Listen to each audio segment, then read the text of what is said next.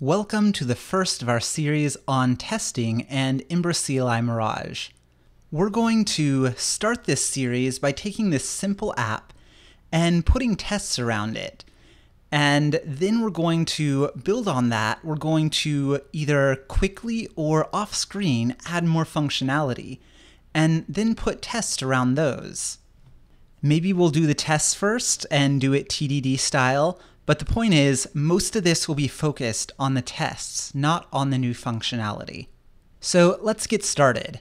Our task for this first video isn't even going to be doing any tests. It'll be putting up ember-cli-mirage. So it's a client-side server that'll help us immensely when we're testing our apps.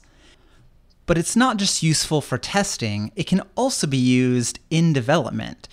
For if you don't want to throw up a server immediately, then you can start with this. And what we'll be doing in this video is replacing our server with ember-cli-mirage. So we'll install the ember-cli-mirage add-on. This will install the npm package and then create several files in the Mirage folder.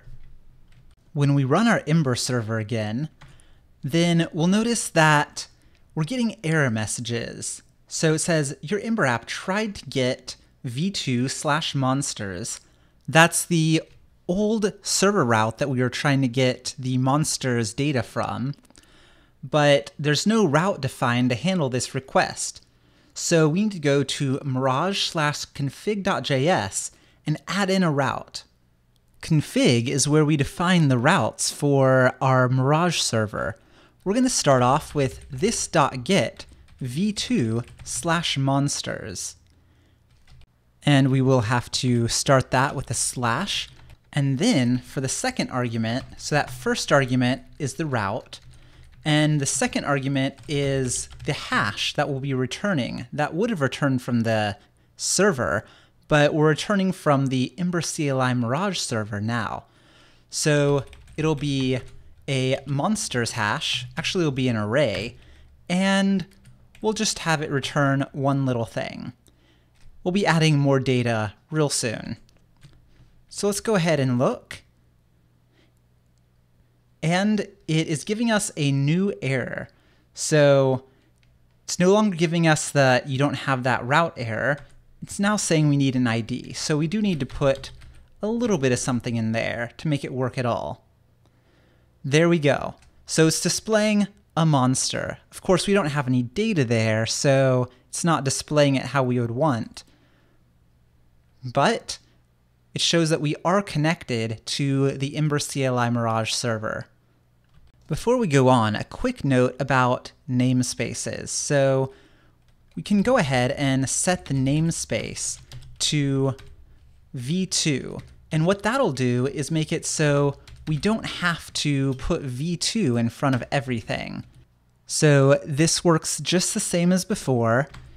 It's just that the v2 is here in the namespace, and it gets added on to the beginning of every route that comes after the namespace.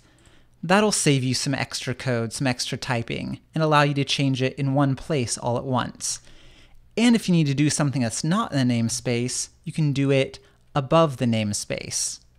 Anyways, to fill out this monsters array, we could go and add data for every single one of these and painstakingly put them in all 10 or 9 or however many we had. But there's a better way. So in the next episode, we'll start showing you one of those better ways to organize your ember-cli-mirage data. I'll see you then.